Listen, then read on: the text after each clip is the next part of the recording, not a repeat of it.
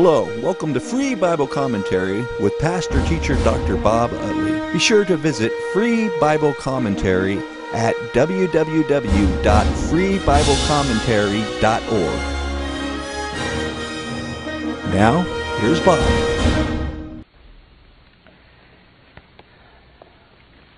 Well, I hope you are enjoying working through Galatians. I really am. It has caused me to rethink some things. That's one of the healthy and painful things about Christianity, is that we continue to grow and understand more about the Bible when confronted with different understandings that we didn't see last time we went through this material. And it's been an exciting time for me. I hope it has for you. I'm going to be finishing chapter 4 tonight, verses 21 through 31. And I must admit that, again, Paul is doing something that I feel somewhat uncomfortable with. And I want to talk a little bit about what I believe Paul is doing. 21 through 31 is Paul uses the word allegory in verse 24. And he is going to cap his argument of the way of the promise versus the way of works righteousness using an Old Testament. He calls it an allegory. I would call it a typology. But I guess the thing that bothers me the most about Paul doing this, and Jesus does the very same thing in Matthew 13 with the parable of the soils, is that I guess I'm so nervous about what the early church did with allegorizing that I'm afraid of this as an approach to Bible study. So let me for a moment work through with you what I'm talking about. I am not going to try to be tacky, but I am going to try to be understandable. My experience in the American church for the last 2 or 3 decades, as far as preaching goes, has not been real positive. And it's not that I don't think that preachers are giving me spiritual truth, but that quite often what they do is read a passage from the Bible. And the whole purpose of reading a passage is to say, I'm speaking, thus saith the Lord. That's why we read the Bible before we preach. We give a sense of authority to what we're saying by quoting the Bible. But quite often what is read from the Bible has little or nothing to do with what's said after that. And sometimes there's very little connection between what's said and what was just read.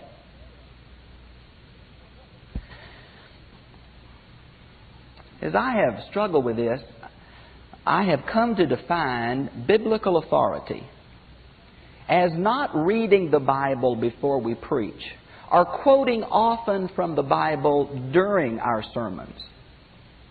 But that biblical authority is understanding what the original author was saying to his day and then applying that truth to my day.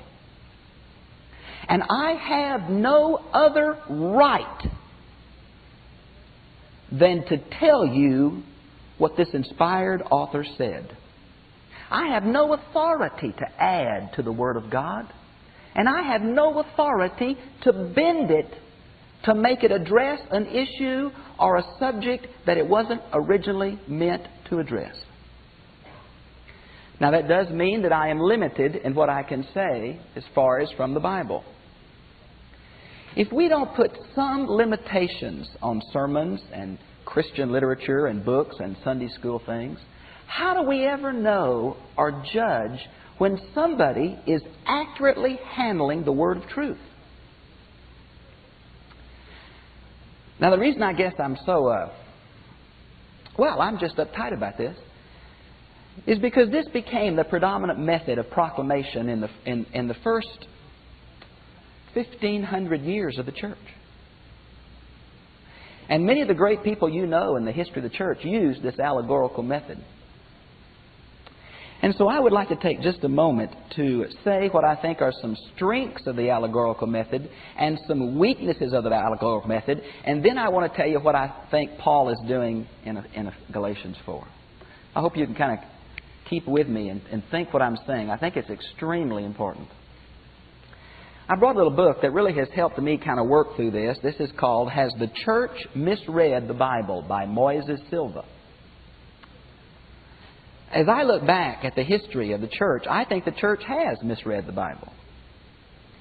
And what she has done is force the Bible to speak to this day or that day when the Bible wasn't intended to speak to this day or that day in that way. We've asked the Bible a whole lot of questions it wasn't designed to answer.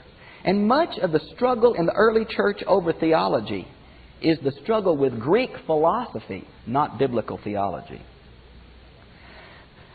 The allegorical method did attempt to use the Old Testament as a Christian document. That's a strength.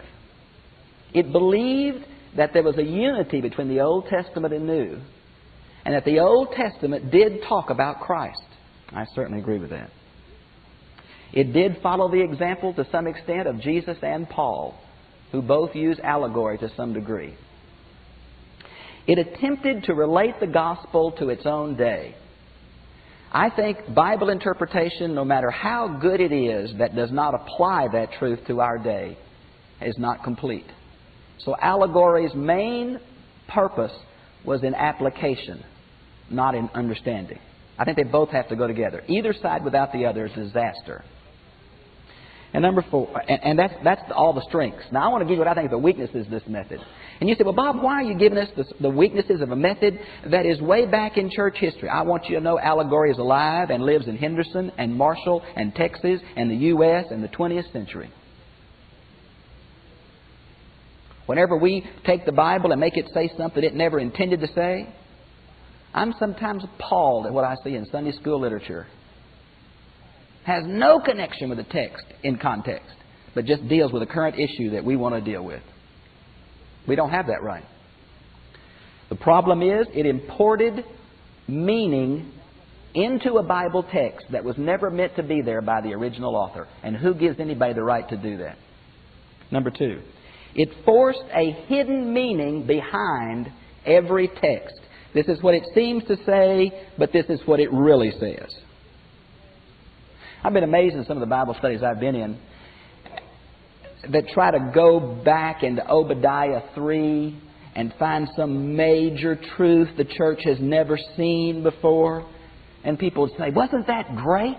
Wasn't that deep? It was deep, all right. Deep out of imagination. God has put everything on the table for the common man. You believe that? We don't need gurus.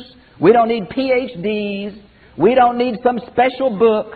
The Bible is on the table for the common man. Amen? No hidden meanings. Number 3, it put forth fanciful and far-fetched interpretations. It made things stand for philosophical truths or spiritual truths. The Good Samaritan, for example, is turned into a story about the devil and the demons and getting to heaven instead of a racial outcast helping somebody. Number 4, it did not allow words and sentences to bear their obvious, normal meanings. Some people think the Bible's written in Holy Spirit Greek. It is not. It's written in the Greek of the street, the Greek of the common man, not the scholar. There was a scholarly Greek. It's not written in that. The Bible is not for the academic setting. It's for the man on the street. Hallelujah. Number 5, it allowed human subjectivity to dominate the plain message of the original author. When I hear preaching that's done in this spiritualizing or allegorizing way, it says far much more about the cleverness of the speaker than it does the power of the Word of God. I'm sometimes amazed that we teach young preachers how to alliterate their messages. 3 points and well illustrated, alliterated, a certain structure. I don't want an alliterated structure. I want the Word of God. Because there's 3 P's in a deathbed story doesn't mean God's in it. I'm getting a little emotional, I know. Number 6, there are no controls on this kind of interpretation. The Holy Spirit told me last night. This is my studied opinion. This really moves me. Well, how do I know? Maybe he ate hot sauce too late. I got to have some way to verify this. If it's going to change my life, if it's going to affect my eternity, I got to have some guidelines, some boundaries, some way to check what this person is saying. There's no way to do that if you don't go with the normal sense of the language that was intended by the author to his original audience. There are no controls. Number 7, Martin Luther called this allegorizing, spiritualizing, a monkey game, a sort of beautiful harlot. Number 8, it must be admitted that both Jesus, Matthew 13, and Paul, Galatians 4, used typology. I can't deny that, but I would say this. I've been amazed through the years of how many preachers find far more types than Paul and Jesus ever thought about. I've come to the place this has been so abused that I don't let anybody use the type unless a New Testament author introduces it. To find some type. And it's been stuff like this in my experience. Crossing the Red Sea is salvation, and crossing the Jordan River is the second blessing. Yuck! I can teach fairies out of the Bible using that approach. The tabernacle furniture forms a cross. We don't even know what the shape of the cross was. There's nothing in the Bible to allow us to allegorize the tabernacle, or allegorize the wilderness wandering period, or allegorize David's table that feeds Mephibosheth as some spiritual deep truth that the author never saw. We have no right to do that to the Bible. Number 9. I'm almost through my little tirade. It needs to be admitted that early Orthodox theologians were from Alexandria, Egypt, and did use this method. God used this approach in interpretation to speak to several centuries of Christians. You know, have you ever heard somebody do this? They ask God a question and then let their Bible fall open and do this. You ever heard that? Now, I think God can use that for new Christians who don't know how to do it, who are looking for answers, baby Christians or whatever. But I tell you, for those who understand that the Bible is a message and not a magic book, that becomes a great sin beyond infancy. And though God used this method to convert generations of believers, this method has been terribly abused in our day. And people say, well, Bob, it's not that big a deal. The gospel's being proclaimed. If I don't hold Christian preachers to some form of verification and consistency, the cult leaders are going to eat our lunch with our own methods and our own book. They're going to find the wheel of karma and the new age and everything else in this book if we let somebody say, ooh, I got goosebumps when I found this truth. Well, I don't take an aspirin, go to bed, and read it tomorrow. I don't want your goosebumps. I want what Paul said to the Galatians. And then I want to give you the evidence of where I got it from. Historical setting, literary context, grammatical structure, word studies, and parallel passages. And if I can't back it up for you, you don't have to believe what I say or act on it. But if I back it up and show you it's the Word of God in context and show you that's what Paul's saying to his, I think you're incumbent as a Christian to at least begin to study it and pray about it.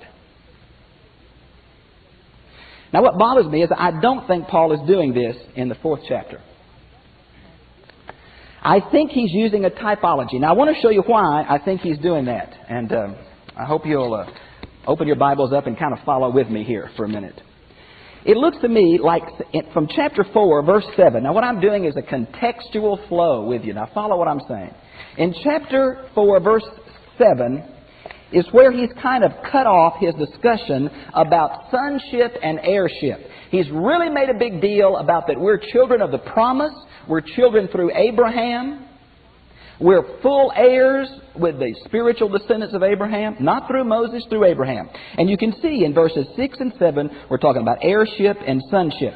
Then notice there's a paragraph division in chapter 4, verse 8 that runs pretty much down to 20. Now mine has a couple of paragraphs in between there. But this is Paul's emotional, highly emotional discussion with these Galatian Christians again. And he really doesn't come back to his argument about sonship and heirship until verse 21.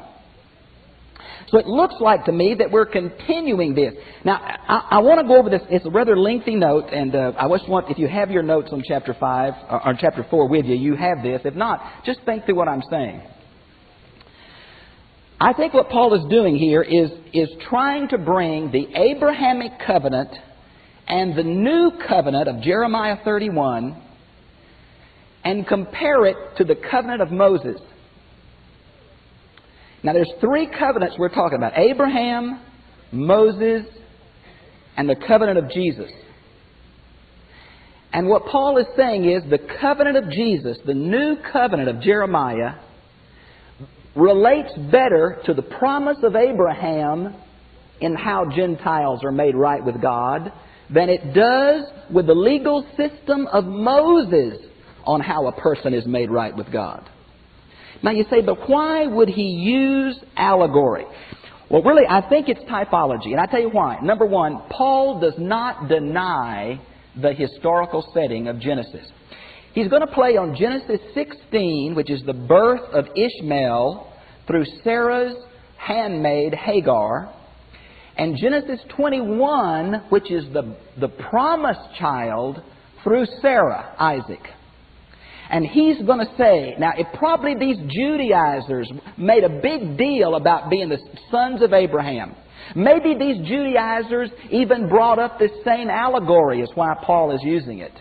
Maybe this allegory just fits, and Paul says, I believe the Old Covenant and the New Covenant, there's one mind that created them both, the Holy Spirit, and there are similarities between the Old and the New, and he's bringing out those similarities in the different children of Abraham. And maybe he was saying to the Judaizers, you're right, there are different children of Abraham, and you more fit in line with this one.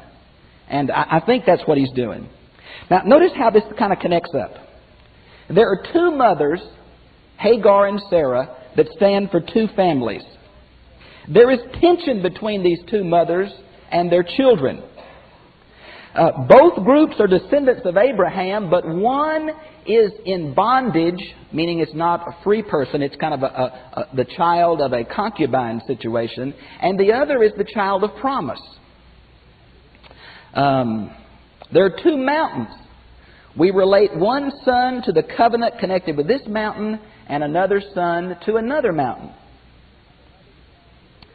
And I think you can kind of see what's happening here about that. So, I think Paul used this because in Genesis 21, 9 and 10, it talks about drive off the son of the slave girl. And I think what Paul really wanted to say is you need to drive off the Judaizers. And that's kind of the play that I see through here. It's a play on sonship and heirship going back to Abraham. So with that in mind, let's go to the Bible then and look at verse 21 and just kind of walk through this together. Tell me, you who want to be subject to the law. Now he's talking to Galatian Christians who have not yet been circumcised, but some of them are thinking about going that way to trust Christ, but also become Jewish. And he says, will you not listen to what the law says? Now what he's saying is he's going to use Moses' writing to counteract a false teaching based on Moses. It kind of makes pretty logical sense, doesn't it? He's going to quote the law to show the law's not the way.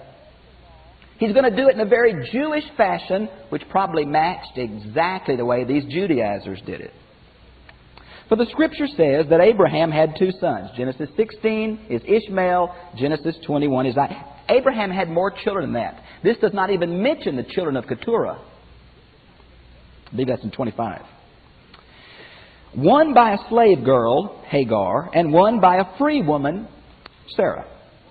But the child of the slave girl was born in the ordinary course of nature. How did Abraham have the child Ishmael?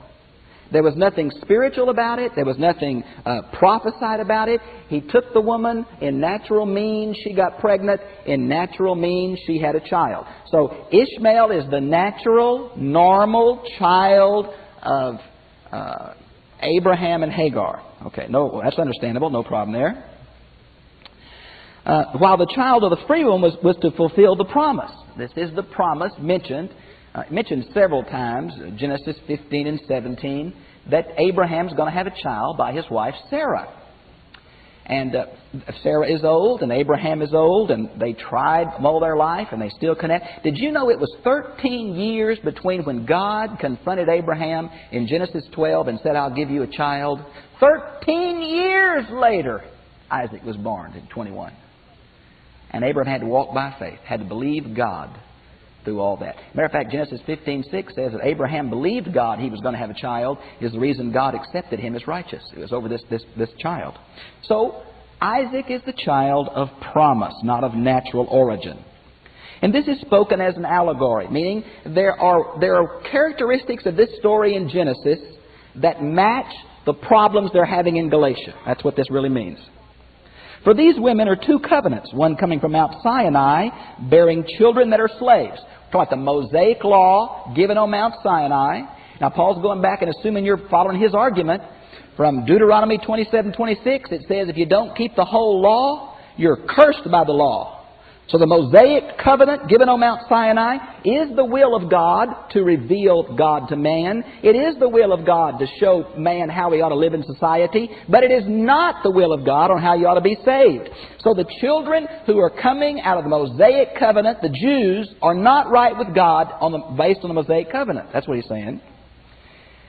And then he says in verse 25, that is Hagar. Now, Hagar means Mount Sinai in Arabia. There's been a terrible hair pull here about what that means. Some say Hagar represents Mount Sinai. Some say the Arabic name for Hagar is close to the Hebrew word rock, which was a symbol of the mountain. Now, I don't know exactly why this is here. There's even a manuscript problem here that could even probably remove the word Hagar, though I think the Hagar is in the original text. I think represents is the best we can do. And this corresponds to present Jerusalem. Now here's three things. Hagar, the handmaid, the mother by natural consent, stands for the Mosaic covenant given at Mount Sinai, and that represents earthly Jerusalem in the present time. Earthly Jerusalem functioning in Judaism in Jesus' day. Okay? Let's go a little further then. For Jerusalem is in slavery with her children. But the Jerusalem that is above. Now, I'm getting excited. In Isaiah 65 and 66, we're introduced to the new Jerusalem. Think of all the times in Isaiah. There's a new song. There's a new name. There's a new city. It's wonderful. It's this new city of Jerusalem that represents the children of the promise. Think of the number of times in the book of Hebrews where it says Abraham was looking for a city whose builder and maker is God, not made with human hands, eternal in the heavens. That's the city we're talking about. And it's this heavenly Jerusalem that is the type or the example of the promised children, because it's godly in origin, not earthly in origin. But the Jerusalem that is above is free, and she is our mother. For the Scripture says. Now, this is a quote from Isaiah 54:1. In context, this has zilch to do with this Abraham, Hagar, Sarah typology. In context, this is the account of Jerusalem being destroyed in the Babylonian captivity under Nebuchadnezzar II in 586 BC. And she was totally destroyed. And the thing says, better is you who've had no children. But one day you're going to have... It's the promise of the restoration of the city of Jerusalem in the post-exilic Persian period that's going to be a beautiful city again. Now, the connection here is the word barrenness. Sarah was barren. Sarah was barren. It looked terrible for Sarah. They tried all different ways to have a child. But finally, God gave them the promise. So too the city of Jerusalem looked empty and empty and empty and empty, but God in His will fulfilled His promise. And that's what I think this quote's about. Then verse 28. Now we are brothers like Isaac, or children born to fulfill the promise. What a wonderful thing Paul is saying. These Judeans have been saying, now you've got to be circumcised and you've got to become a Jew to fully be a child of Abraham and a Christian too. Paul says, no, we're already the descendants and brothers of Isaac if you've trusted Christ by faith. Gentiles, you're as really Jewish as any Jew that ever lived. Because real Jews don't come from physical descent. They come from promised descent. It's not the Mosaic covenant, it's the Abrahamic covenant. It's not the law of Moses, it's the law of Christ. It's not human effort, it's God's grace. And by God's grace, we're full members of the family of God. Yeehaw, what a verse. But just as then the child born of ordinary course of nature persecuted the one born by the power of the Spirit. Now this seems to be a reference to Genesis 16, 4 and 5. Now, boy, this is a toughie. It looks like that in Genesis 4 and 5, the boy Ishmael is an older boy, maybe a young teenager, maybe a little bit less, is playing with Isaac, a little toddler. Now the Hebrew has the word laughed, or maybe played. And if you just read it through, it just looks like that Ishmael is playing with Isaac. I mean, that's the way it looks. But Sarah gets mad at what she sees. Now some say, Jews make up all kind of things, that Ishmael was playing like he was shooting arrows at Isaac. The Jews say the word laughter means mocking the young boy. Whatever reason, Sarah gets mad and nervous about Ishmael being there, and she says, Abraham, send him away. Because apparently Hagar and Ishmael had been making fun of Sarah.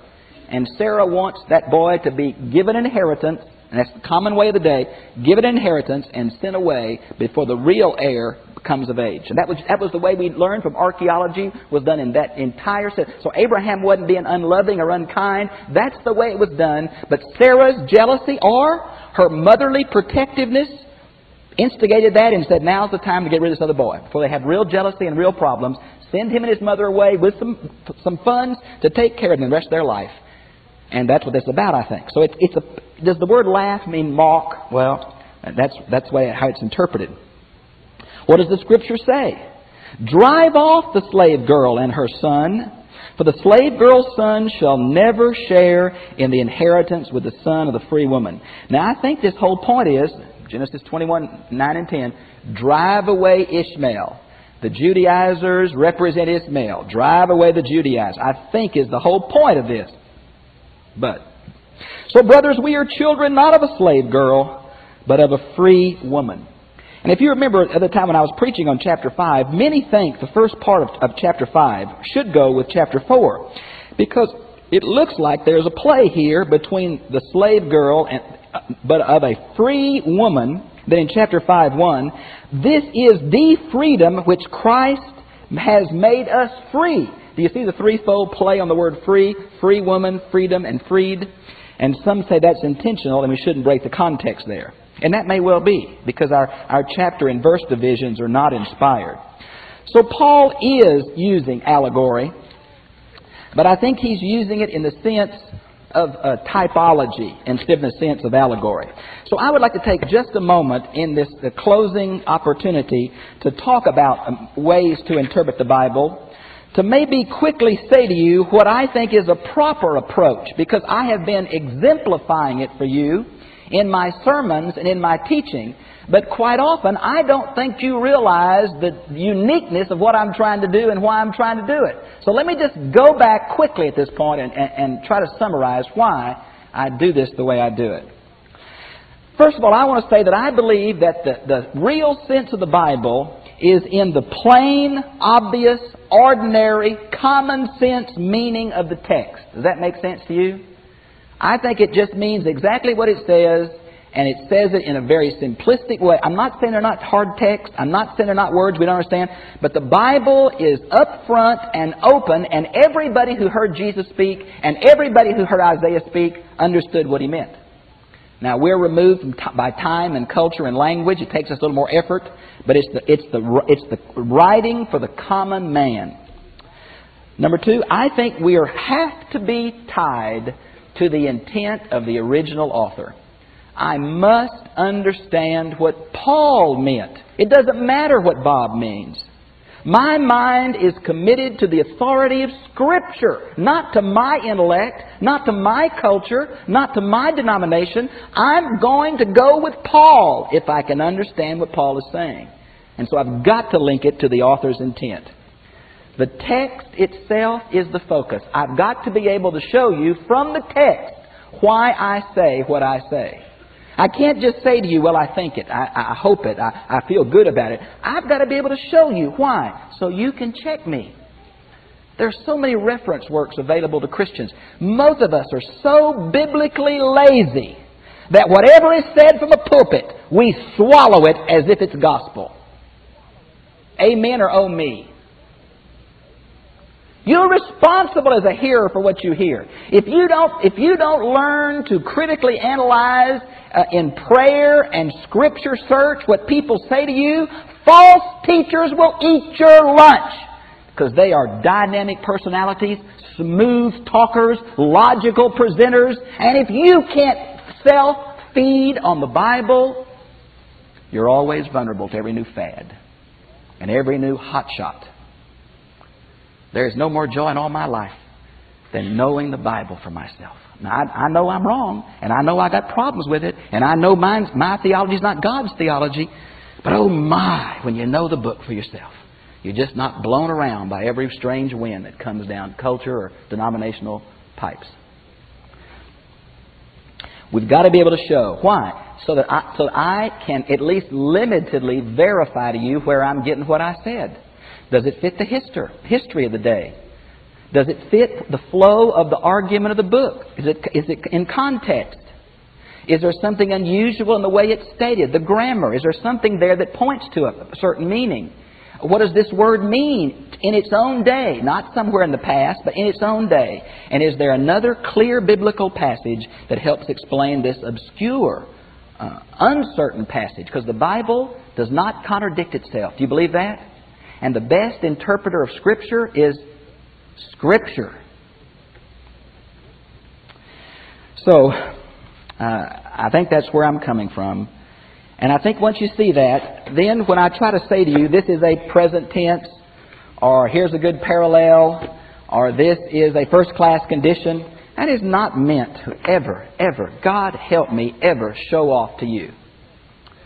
I don't have to show off to you. But what it's meant is, if you don't like what I say, or it hits something you never heard, you need to go check it. Hallelujah? And there are ways to check it. And checking it is not calling some other preacher and say, what do you think about that? That ain't checking it. You've got to get the book out. You've got to know the book. You've got to search the book. The bottom line is the book is where the authority lies. Not in the speaker, not in the place, it's in the book. And we've got to go back to this book.